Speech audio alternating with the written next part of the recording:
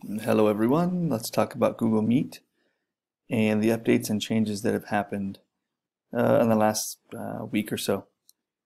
Specifically around the area of using a nickname to start or join a meet. You can use it to schedule one too. You can say, hey, this is the meet nickname we're going to use in 3 days or next week. So when that time rolls around, please just type this in and we'll get started on our meet. So we'll look at that. We'll also look at what a student can see and do in Google Meet when you use a nickname and what controls you, the educator, has.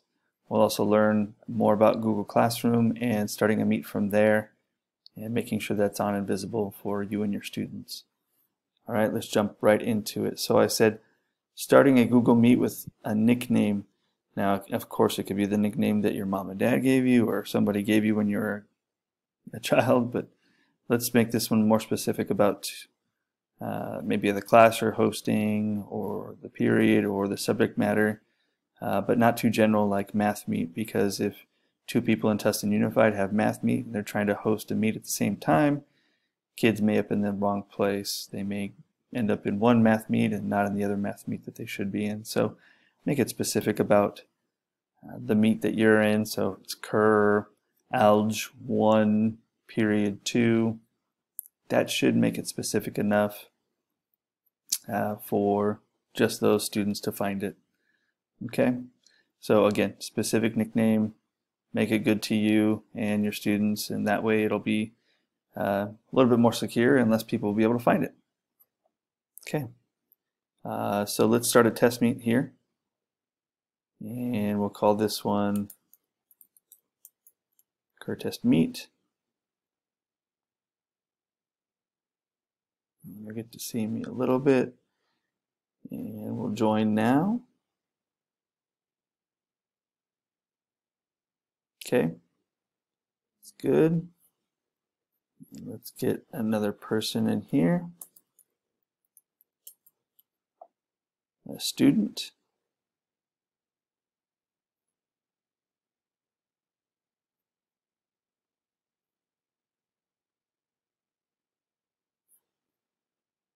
And all right, you will see two of me.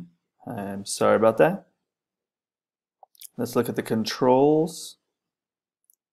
All right, this student, I can mute him. I can also remove him.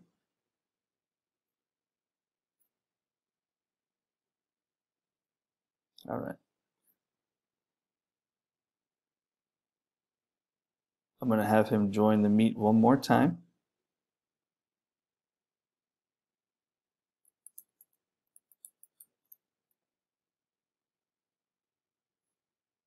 I'm still in there, that's why he can rejoin the meet.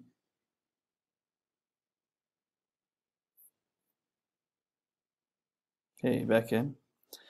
Okay, students, thanks for being on the meet today. It's a good wrap up to the topic. Let's do this again next week. Same time, same place. In the meet, have the student leave. Now, typically what you'd want to do is have the student leave first.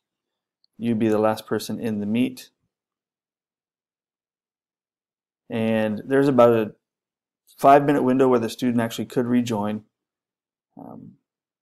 So you may want to monitor that. You may want to jump back in to see if somebody's in the meet. It's up to you. But as long as you've closed the meet and about 5 minutes elapses, nobody will be allowed back into that meet.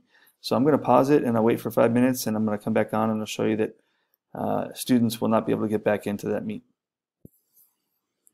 Alright, so decent time has passed and we want to see if a student can rejoin the meet. Notice that I am not in the meet right now. So I have not reopened the meet at all since the time I left. So let's go back to see if the student can join the meet again.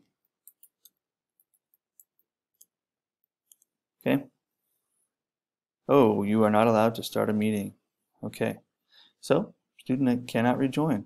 It's not like using the old codes, you know, the ones with hyphens and dashes, where they could actually get back in the meet because it was a code that was just existing forever. So Again, it's just another advantage to use a nickname for a Meet instead. Okay?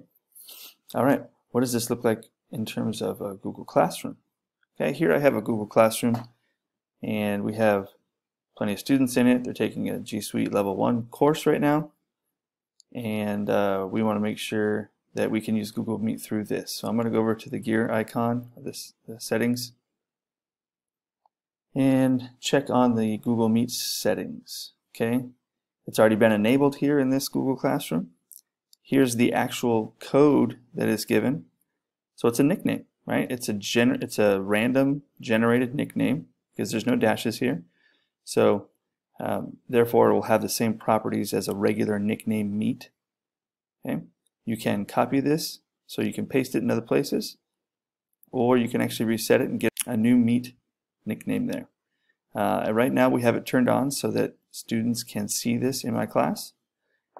So you're welcome to do that in your own. You can turn that on so that others can see it, or you can turn it off so it's not visible. But remember, no one will be able to join the Meet until you start the Meet, and they won't be allowed in the Meet at least 5 minutes after, and beyond that they won't be able to get back in either. So that's Google Meet from Google Classroom. All right. Thanks for the few minutes with me to allow you for an update, and I hope that everybody's doing well, staying safe and healthy. All right, take care.